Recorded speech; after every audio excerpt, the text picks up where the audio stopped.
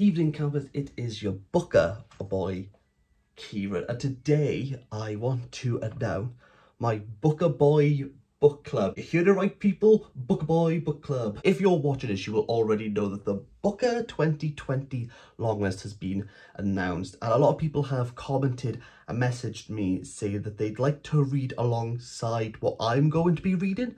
So I thought if I do some form of schedule, it should make the whole process easier, digestible, but also you'll know where I am with my reading. So after a whole 2 minutes of groundbreaking work, I've come up with a schedule, which is going to start next week and end the week starting the 9th of October, which means if we follow this, we will have read all 13 books by the time the winner is announced. I want to start off by saying this is 11 weeks of reading Booker, and throughout those 11 weeks, I want people to read The Mirror of the Light. Now, some people might think, is 11 weeks a bit too excessive?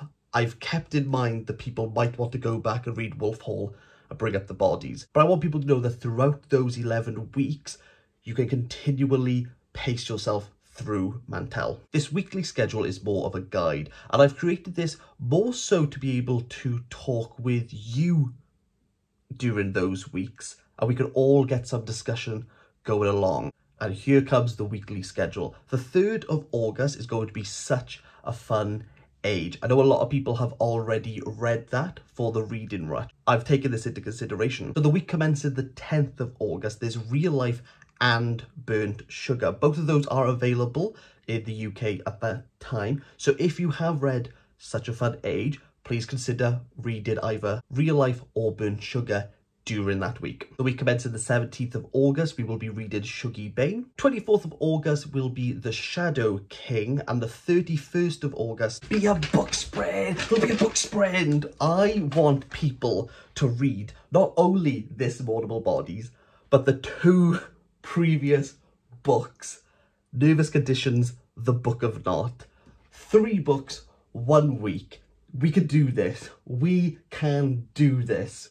The week of the 7th of September, we will be able to get our hand on Who They Was. Looking forward to that one. The week commencing the 14th of September, which is the day before the shortlist have announced.